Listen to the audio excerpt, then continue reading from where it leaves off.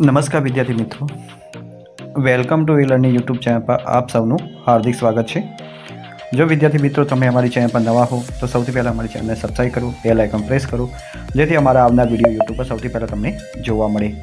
आजना video में विद्यार्थी मित्रों धोरण 8 स्वाध्याय पोथी GCRT द्वारा जो प्रस्तुत करवामां आवी छे एमां chapter number 3 what where you doing any आपणे अहींया पुरवणी करवाना छे।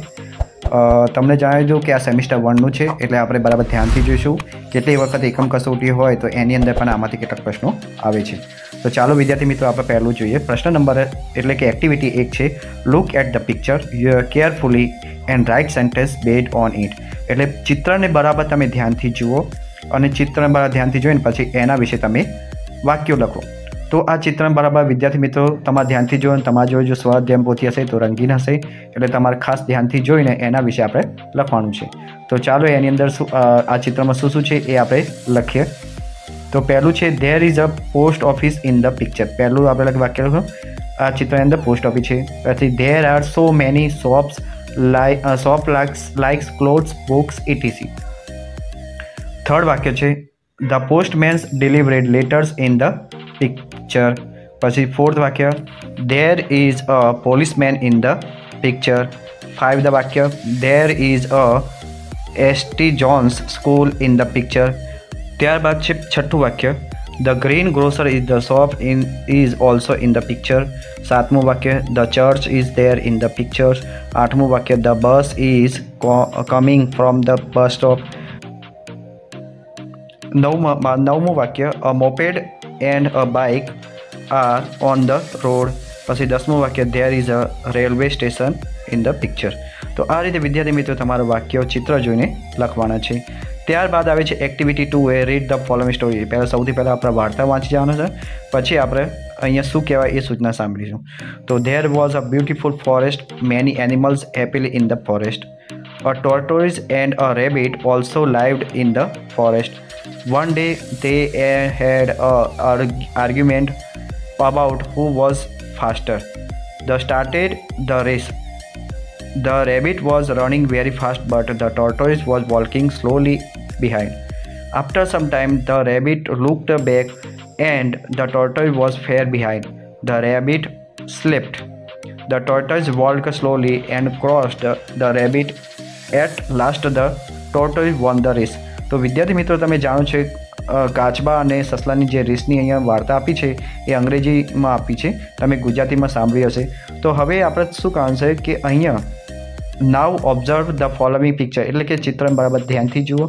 પછી they are not in proper order select the proper sentence from above paragraph for each picture and write them in the given space. એટલે કે તમે જે યોગ્ય ક્રમમાં નથી દરેક ચિત્ર માટે યોગ્ય વાક્ય ઉપરના ફકરામાંથી પસંદ કરવાનું છે અને આપેલી ખાલી જગ્યામાં તમારે પૂરવાનું છે।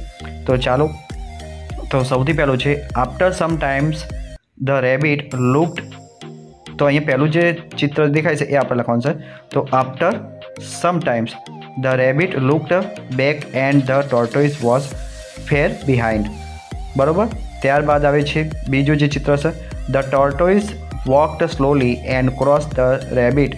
At last the tortoise won the race. त्यारबाद one day they had a argument about who was faster. त्यारबाद there was a beautiful forest.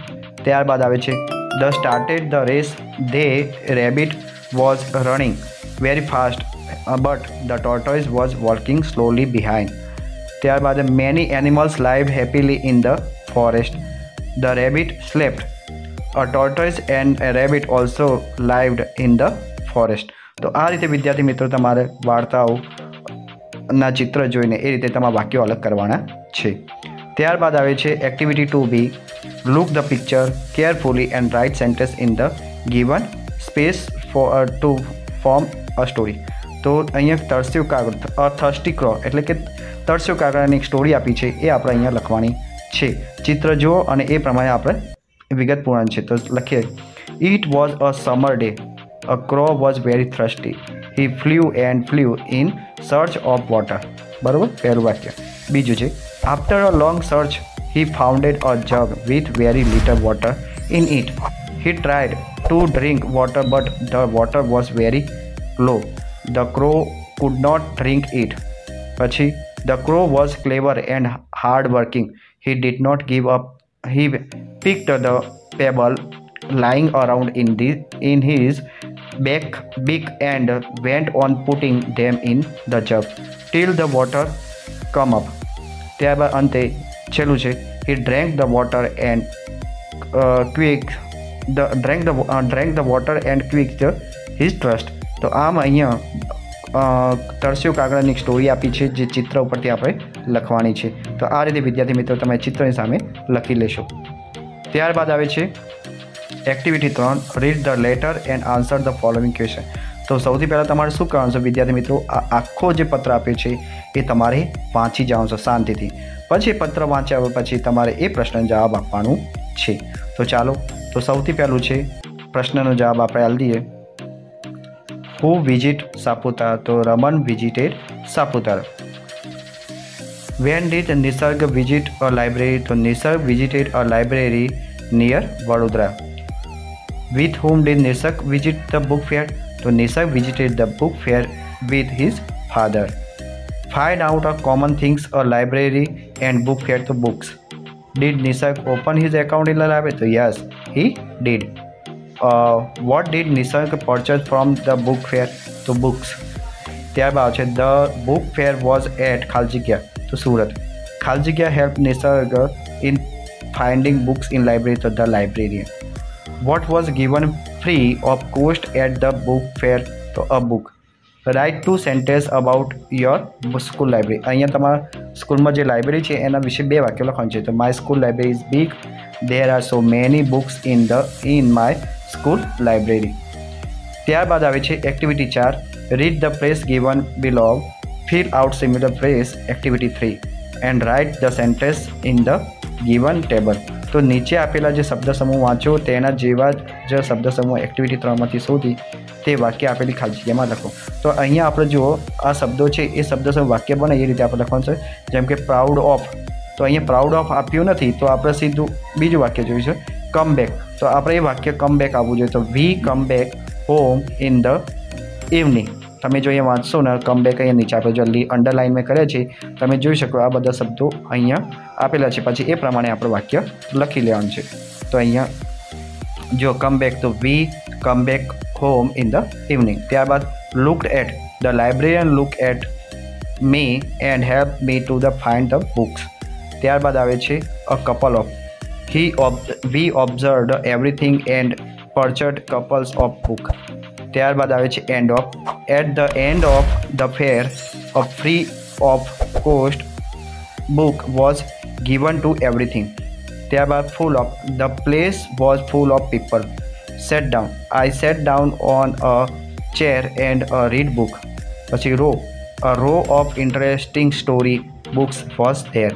તો આ રીતે વિદ્યાર્થી એમાં જે ફાર ફોર્મ છે એ મળ્યું નહીં એટલા માટે તમારા આટલા જે વાક્યો છે એ તમારે લખી લેવાના છે.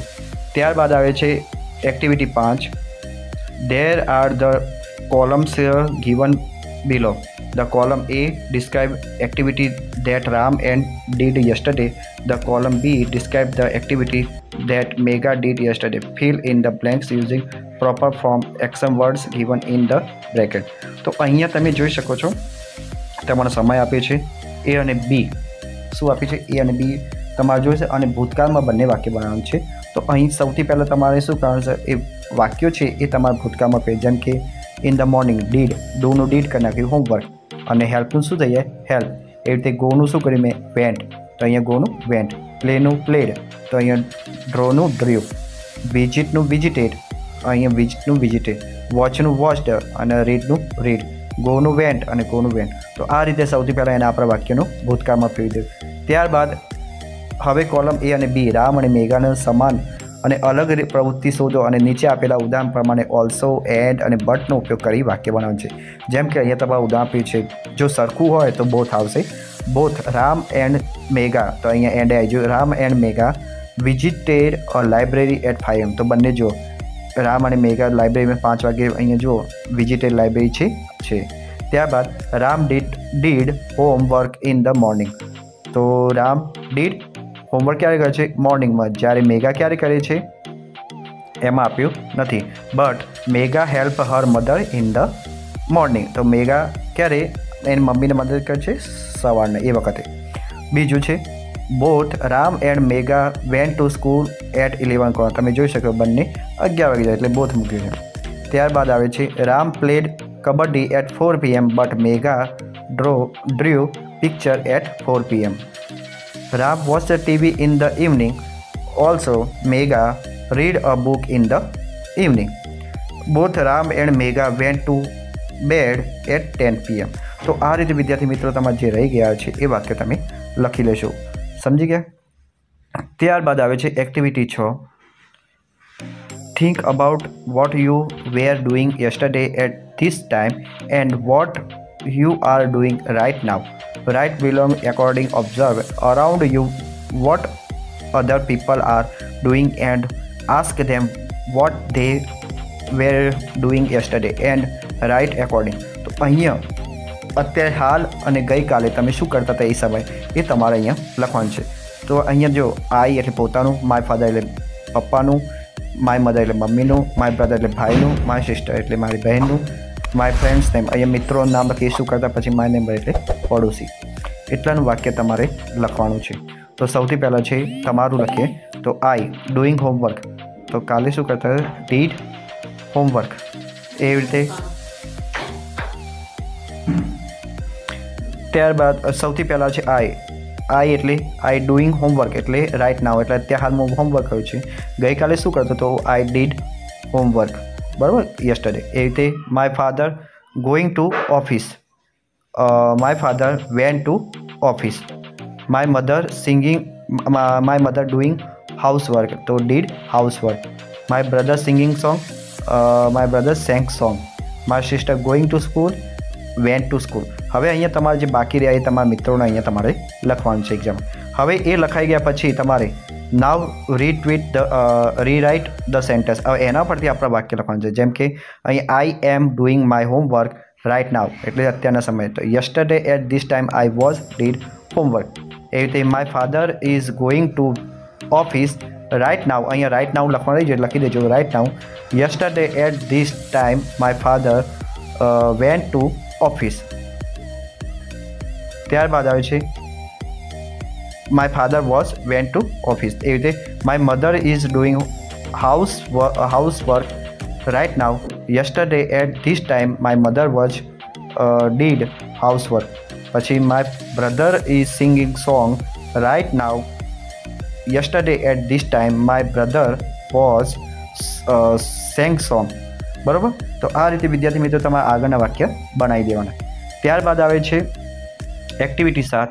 Following a format a letter. Write a letter to your friends about your visit to a circus. The following close with help you. તો અહીંયા તમારે જે કૌંસમાં આપેલા જે શબ્દોનો ઉપયોગ કરીને તમારે આખું લેટર લખવાનું. તો અહીંયા તમારે ખાલી જગ્યા આપી છે યોર નેમ. અહીંયા તમારું નામ લખવાનું, બરાબર. યોર નેમ અહીંયા બરાબર ધ્યાન રાખજો. જે પત્ર લેખનની પ્રેક્ટિસ કરતા હોય તો શું લખવાનું છે? અહીંયા યોર નેમ લખી એ જગ્યાએ તમારું નામ, પછી વિલેજ તમારું જે ગામ હોય એનું નામ, પછી ડેટ તમારી જે તારીખ હોય એ લખવાની. અહીંયા યાદ રાખવાનું કે જ્યારે અંગ્રેજીમાં પત્ર લેખન લખતા હોય તો ડાબી સાઈડ લખવાનું અને નીચે પણ ડાબી સાઈડ હોય. જ્યારે ગુજરાતી જ્યારે હિન્દી આવે તો અહીંયા જમણી સાઈડ આવે. તો એ ખાસ ધ્યાન રાખજો. ગુજરાતીમાં એ ટાઈપને લખવાનું છે જમણી સાઈડ. ગુજરાતીમાં પણ કદાચ અહીંયા આવશે, એ ખાસ ટેલી કરી લેજો. તો અહીંયા ડિયર ખાલી જગ્યા યોર ફ્રેન્ડ્સ નેમ. અહીંયા તમારા ફ્રેન્ડનું નામ લખો. જેમ કે અહીંયા મેં નામ લખ્યું છે. Thank you for your letter on. અહીંયા કઈ તારીખે તમારા પત્ર મળ્યો એ જ લખવાનું છે. Last Sunday V visited a circus in the city. We went there with family. V reached there by rickshaw. After that we boat tickets for the show. We went inside and set two see the show. The show was began. We saw the comedian and colorful clown. The elephants were playing with the bed. Elephant the play bed. The bed. The cycle show by gift was also fantastic. We enjoyed snacks at last and reached home. We like to see the circus so and enjoy it alone.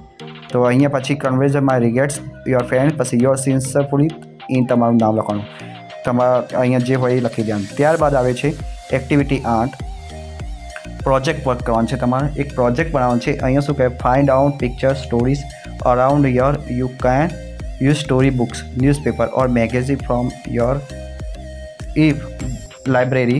You can use interesting to find products, paste or draw the picture are and write a story below. તો અહીંયા તમે શું કહેવા માંગે છે કે ચિત્ર વાર્તા શોધી તમે લાઇબ્રેરીમાંથી પુસ્તકો, છાપા, સામયિક, ઇન્ટરનેટનો ઉપયોગ કરી શકો.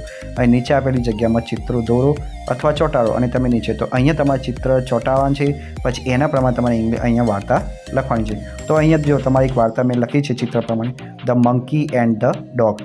તો સૌથી પહેલાં તમે ચિત્ર જોઈ શકો છો શું થાય છે. તો આપણે વાંચીએ, long ago a monkey cold Jack lived in a forest. He was a fool. One day he decided to go to the village. Jack's friends learned about this. Don't to go to village. Village is dangerous place. You should not go there, they advised him. But he did not listen to them and went to the village. ત્યારબાદ આવે છે in ચિત્ર જોજો વિદ્યાર્થી મિત્રો, આની પ્રમાણે story છે. In the village he saw a dog standing beside his canal. This cage is beautiful. Can I get inside? Jack asked. The dog agreed. As soon as Jack entered the canal, the dog started barking. His master, the farmer, hummed him and come to look. The farmer was pleased to see the monkey, and he caught the monkey and sold him to a circus company. The owner of the circus company treated the monkey as a servant and made him do to all sorts of jobs. તો અહીંયા તમારા આ વાક્ય જે story પરથી જે વાર્તા છે અહીંયા પૂર્ણ થાય છે.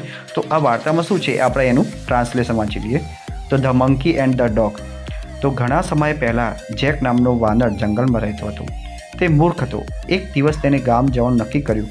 જેકના મિત્રોને આ વિશે જાણ થઈ. જેક, ન જાઓ, ગામ એક જોખમી સ્થળ છે, તમારે ત્યાં ન જવું જોઈએ. તેઓએ તેને સલાહ આપી, પણ તેને તેમની વાત ન સાંભળી અને ગામમાં ગયો. ગામમાં તેને એક કૂતરો તેની કેનાલ પાસે ઊભેલો જોયો. પાંજરું સુંદર છે, શું હું અંદર જઈ શકું? જેકે કૂતરાને પૂછ્યું. કૂતરો સંમત થયો. જેક કેનાલમાં પ્રવેશતાની સાથે જ કૂતરો ભસવા લાગ્યો. તેના માલિક ખેડૂતે તેને સાંભળ્યું અને જોવા આવ્યો. ખેડૂત વાંદરાને જોઈને ખુશ થઈ ગયો.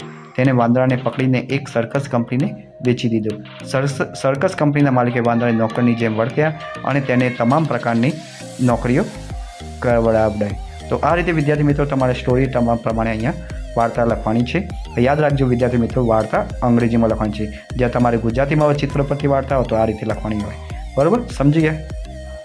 ત્યારબાદ અહીંયા તમારે આપી છે એક્ટિવિટી. અહીંયા QR કોડ સ્કેન કરવાનું છે મોબાઈલથી અને અહીંયા તમને જે વિડીયો બતાવે એ વિડીયો જોઈને તમારે અહીંયા પ્રશ્નો જવાબ લખવાના છે. જેમ કે અહીંયા મેં લખ્યા છે, જુઓ, it is day or night. તો day. It is a town of village or town palace.